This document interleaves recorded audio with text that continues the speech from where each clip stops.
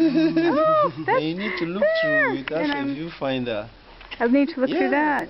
Okay. Mm. But I can look at it on the screen here. Okay. Aluizah, how did you start working with Ghana SPCA?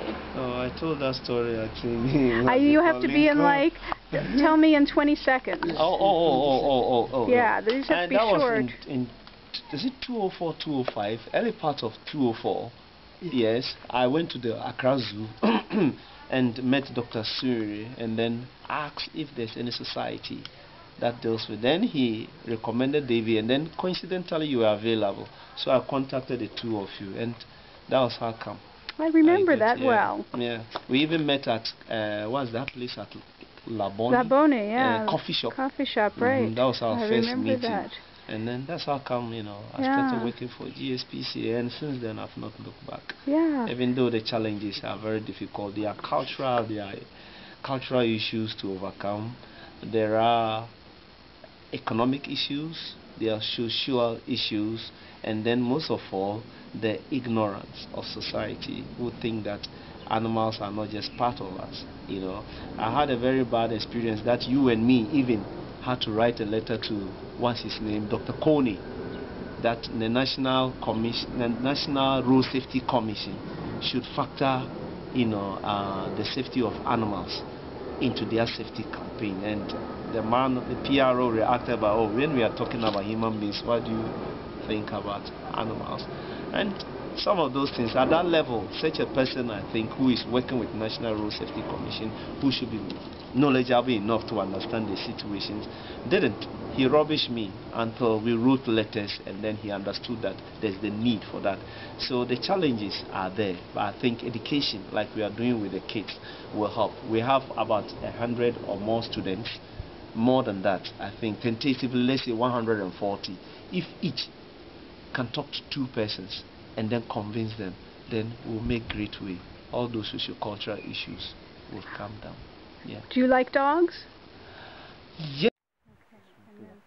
So, Yeah. Aluizah, do you like dogs? Yeah.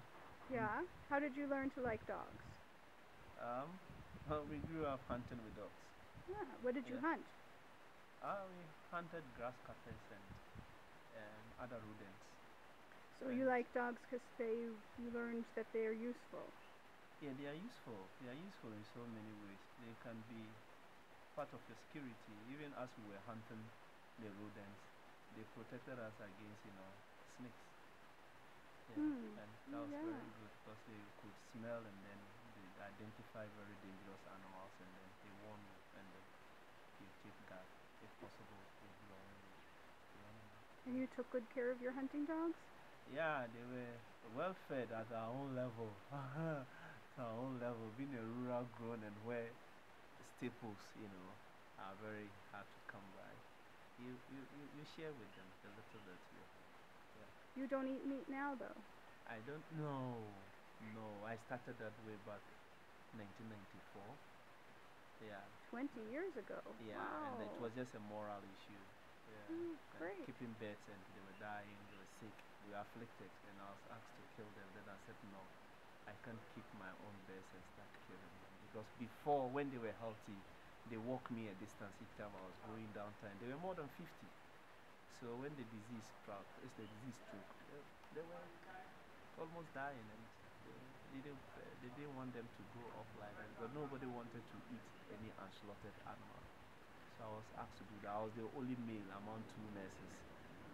So the responsibility lies. Culturally, they say females are not supposed to slaughter. Oh, really? So when that responsibility came to me, I said, no, these are my babies. I'm not going to eat them. And since then, nobody should give me food mixed with meat. Okay. Thank you very much, Aluizah. That was great.